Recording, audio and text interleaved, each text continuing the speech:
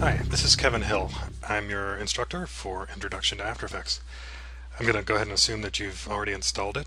For this class, it's an introduction, so you can use After Effects CS5, CS6, or CC. So let's get started. I'm going to go ahead and double click on the icon to open the program. A little bit about me. I used to work in the video game industries. I worked in the media productions department for a company called Activision Blizzard, where I did work on trailers for video games. So I got to use After Effects quite a lot. This is our start screen.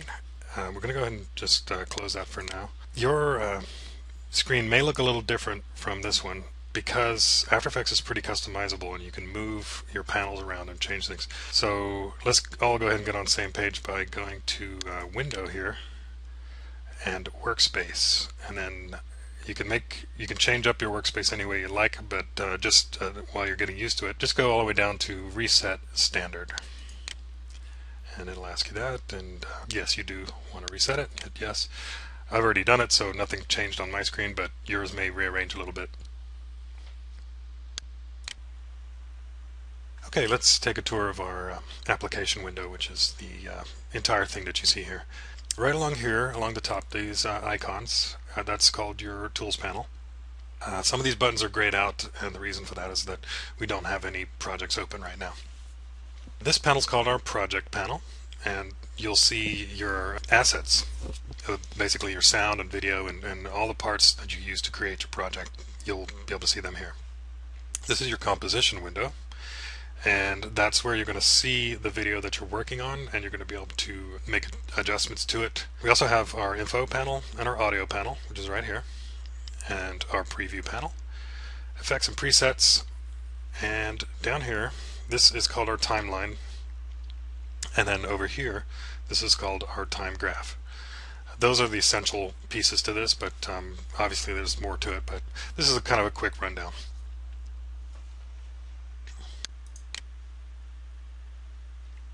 Okay, I'm going to just take a little bit out of the book here. A basic After Effects workflow follows 6 steps: importing and organizing footage. That is where you're going to use your project window right here. You're going to create compositions, which is pretty much everything's going to be towards that, but you'll be able to see the composition here.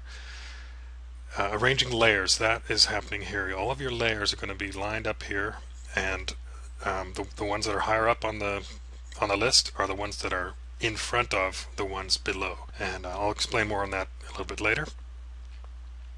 That's an important one to know, because if you can't see something that's there, it's probably behind something, and the order that you put your pieces, your layers, is very important. We've got adding effects and animating elements. That's going to partly happen here. We've also got some presets, and a lot of things in After Effects you can do a couple of different ways, so it's customizable to the way you like to work. Just like Photoshop and other programs, there's usually several different ways to solve the same problem. Right, well, there's several ways to start your project. We're going to go ahead and go with the textbook. First thing you want to do is get some assets in there. You're going to click on File and then go down to Import, File, and then click on that, and then wherever you have installed your After Effects Classroom in a Book files, go ahead and navigate to that. We've got Lesson 1, Assets. I'm just going to change the view to List so we can see that a little better. Select all of those and hit Open. Right, so now you can see that these have appeared down here in our project.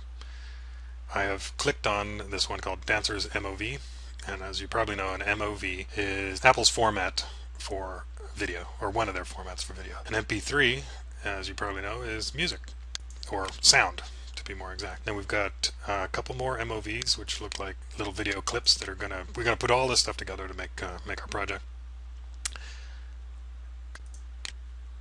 Okay, well, there are several ways to start your project. We're going to just import some assets. So you're going to go up here to File, and then go down to Import, File, then navigate to your wherever you've put your After Effects Classroom in a Book. You want to copy them over to your hard drive from the DVD. It's just better than trying to work from the CD. And it can also cause problems if you do it that way. So copy it over. So we're going to go to lesson 1 and then go to our assets folder, so double click that. And then these are the pieces that we're going to put together to create our project. I'm just going to go ahead and select these bottom 4 just by clicking and dragging. Drag a little box in, like that. And you see all your files appear down here in file name. So you've got that, and then you just hit OK. Open. And there they are in our project window. There's another way to import footage. Double click right there in that window. It's got to be right here. And it'll pull up whatever the last folder you were in, but you can also import stuff that way as well. So we're going to import this PSD file, and PSD is a Photoshop document. It's asking us how we want to do this, and because Photoshop can have layers, we want to keep those. So we're going to make sure this radio button is checked, and then hit OK. It's going to import it as a composition.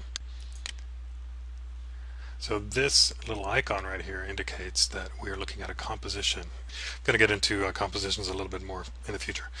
So we've pulled our assets in here. The important thing to note, this is pretty important, the files are not actually moved anywhere.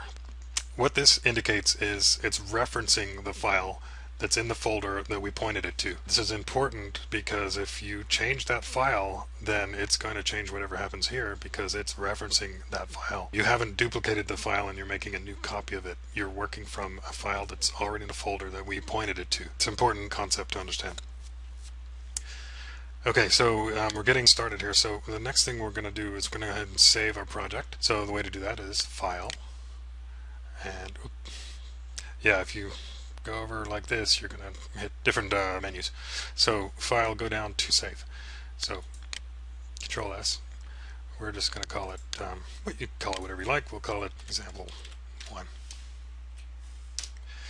AEP, and AEP is the indicator that it's an After Effects project. Next we're going to create a composition. Compositions can actually have compositions within compositions, which is pretty cool, and it helps if your project starts getting very complex with a lot of different things going on. So we're going to go ahead and click on some of our assets here. Now if you hold down Control or Command if you're using a Mac, and then click, you can select the pieces you want. We're going to pick these pieces right here. And you can just drag them right down here and then let it go. What we're doing is creating a composition from these selections. The size is being set by the size of videos that we're bringing in. You can always change that. You can start out and create the size of your project beforehand, but we'll go ahead and do it this way to start. OK.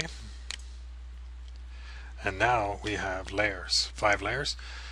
This top one, which is pulsating waves.mov, is the one that is on top. So if you had like 5 sheets of paper, this one would be the one on top, and you have the other pages underneath.